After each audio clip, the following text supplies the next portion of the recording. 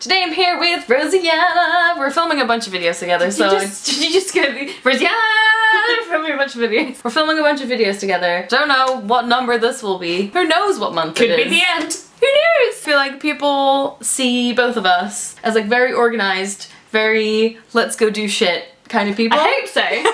So I thought we'd make a video where we talk about how we keep our stuff organized and how we get stuff done. We've made a list of some of the things that we do to keep organized. This organized video. Yes, exactly. And the first point is lists. Yeah. Lists. How do you feel about lists? I freaking love, like, lists make my world go round, honestly. Yes. I have to arrange things into lists, and especially numbered lists. We take the Rory Gilmore approach with this. Yeah, I just think it makes things make so much sense. I don't know what, like, genes were put into my head, but one of them was a list gene. List, yes. And then one of the things that I do that I know a lot of people do, I think you might also do as well, is where you make a long list and then you cover up everything but the first 4 items. No, I've never done that before. That's really helpful for me as well, because otherwise sometimes I'll write a list of everything I need to do and then I'll just sit there and cry. Well, I usually for work I'll make a long list that has everything. That's like an ongoing one, and then I'll have a post-it where I'll just write 4 things down. Yeah. You know, I'm that kind of person where I'll be doing something and then I go to a different window and then I'm like, I was doing, I can't remember what I was doing, and then I just look over at the 4-point list and I'm like, right, it was one of these, cool. Yeah, I mean, what I find really helpful is putting a list at the beginning of the working day if it's a work situation, and then having space between it for things I can add in, but trying to prioritise things. You're also not letting the list writing take over your day, because that's also something like... it's rewrite and rewrite.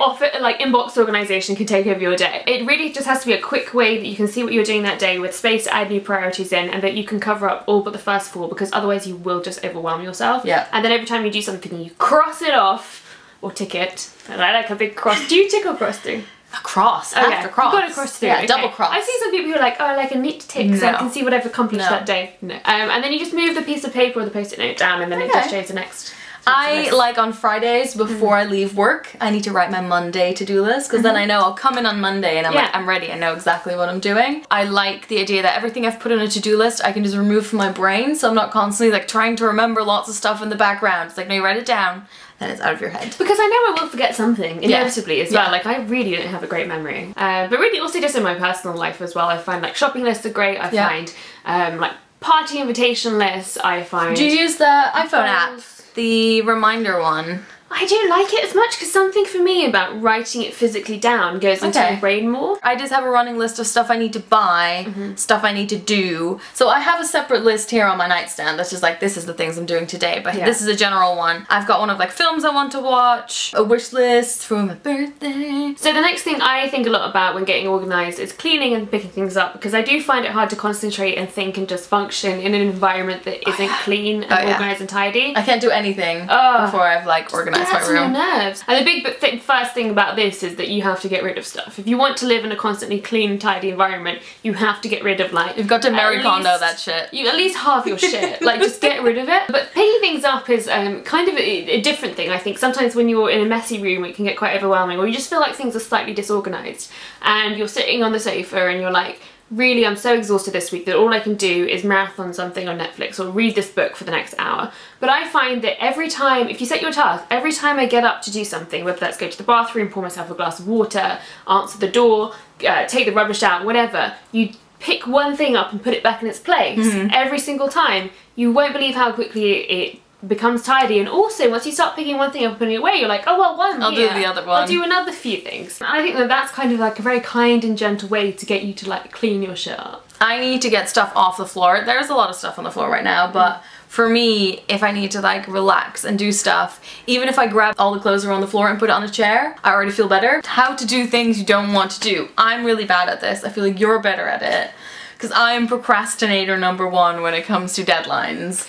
Yeah, my big thing is just do it, which isn't, I know it isn't helpful, but if you do it, then it's not going to be something you don't want to do anymore. It's going to be something you didn't want to do and that you did, so you'll feel very smug about it. So like, you know, the big example of that is like taxes and financial stuff. Don't talk to me about taxes. But it's that whole thing, like, or if there's like an email I didn't want to send, if I send it, it's not going to be hanging over my head the whole day. Yeah. Or if I have to have an awkward conversation with someone, I'll just have that conversation, then that conversation will stop haunting me. Because I know that these things, if I don't do them either immediately or within the near future, then they do just actually haunt me, and then I just feel terrible, and then sometimes I won't do them ever, and then I just hate myself. The way I trick myself into doing this, I promise myself that I'll just do a little chunk of the thing I need to do, and always when I do that, it turns out that while I'm going, it's the starting that's the hardest part. So once you've done the little bit, you're like, oh well, I'll do a little bit more, it's like and a little bit more. Yeah, exactly. So as long as you just get started. When I had to write like an application letter, I was like, okay, well I'll just sit down and just type out the points I want to have in it. And while you're doing that, like half an hour later, you're like, oh, I did the whole thing. All right, really fine. Funny. I love that you that works really well for me. You're like actively deceiving yourself.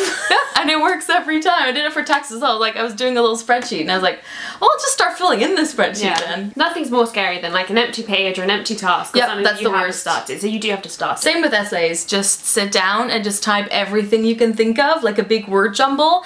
And from there, it's just editing and adding. And do that immediately when you get the assignment. Honestly, it will make your life so much better. Yeah. Do it. We make a lot of YouTube videos. You've been doing it for 10 years. I've been doing it for 7 or 8 years. How do you get stuff done? How do you make stuff? What is your... Making YouTube videos? Yes. I mean, I try and always have like a notebook around where I can just jot down an idea, or sometimes what I do more often than not is write an email draft and just save it in drafts or send it to myself as an idea. But other than that, it tends to just be like, my videos are very like off the cuff most of the time. I don't really plan them. So I just try and edit the video as soon as possible after recording it, because then I still have that energy and the excitement from making it. I'm so bad at that. Problem though is that once I've edited it, I really want to upload it straight away. Yep. And you know, like strategically, you technically should space them out and like let people know when you're going to upload. I throw all of that out the window. I'm so bad at that. I'm just like, I've made a video and I really want to share it, so I'm excited to do that. So I don't know, that's the most organised side of me. I think that is part of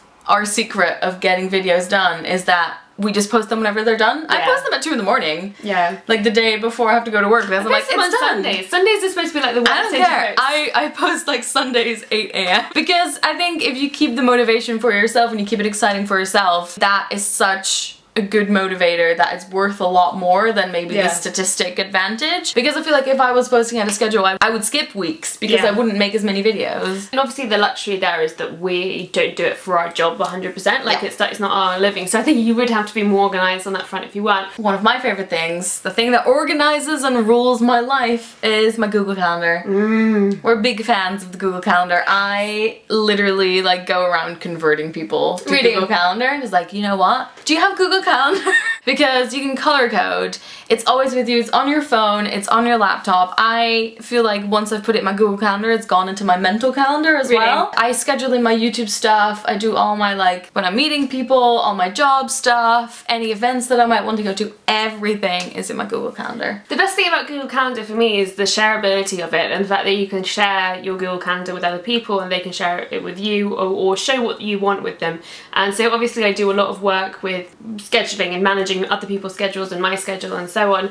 But the other great thing that I use it for in my more like the assistant-y side of things and the planning and scheduling side of things is sending out Google Calendar invites. So that you know that everyone is on the exact same page about what time, especially when there's time zones involved, what time you're meeting, where you're meeting, what the phone number is, because there's kind of no real excuse if you send out a calendar invite, or you know, and you can see everyone's participating. There's just, it's a great way to store information and share it. And that for me is one of the best things about Google Calendar, as well as like the syncing and so on. But yeah, the color coding though, fab. I've got so many different Google Calendars. I have like my personal one, my work one, my YouTube one, my events one, my phone calls one, so many. So good. You can turn them on and off if you feel a bit too overwhelmed, turn all your work stuff off. So then when it comes to financial organisation, I think that that's something that's really important, to set yourself up with a real like structure and strategy to do that as soon as possible. I'm just gonna back away from this one because... But it's, I think, especially if you're self-employed as well, it's more important than anything. But it really is important, whatever walk of life you're in, whether you're working or not,